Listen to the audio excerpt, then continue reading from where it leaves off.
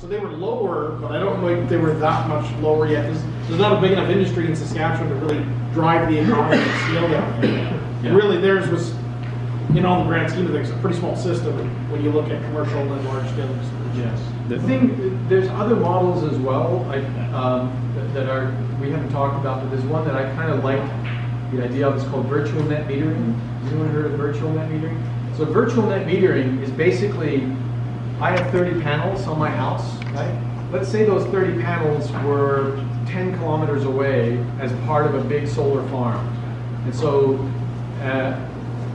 the economies of scale, and let's say there's 3,000 panels on that farm, right? So the economies of scale allow me to be able to buy those 30 panels over there and basically just have an account that keeps track of what my panels are generating, and I basically get the same benefit that I do right now, but my panels are kind of over there somewhere.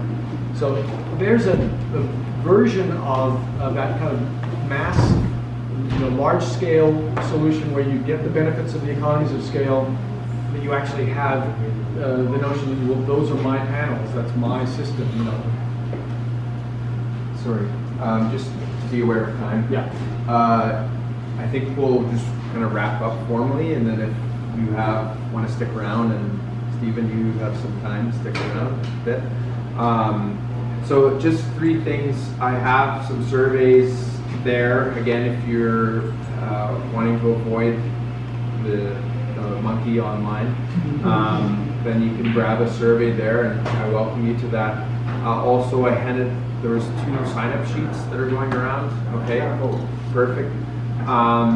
And the third thing is whether you answer this survey or on the bottom of the one here, actually Mitch pointed this out, that these kind of questions, like what you were saying, the difference between the large scale and the small scale, please put down any feedback like that on that 10th question, because, and Mitch was right, when we get all that feedback, we can see what kind of people to invite here, so that we're not just like, I heard this and I heard that and that sounds good. And I know we're educated people here, but it can be helpful if we have that information ahead of time, so we can actually invite the actual representatives of some of these things. Like, for example, to your question, I'm guessing when on November 20th, when they come here, they can address that question.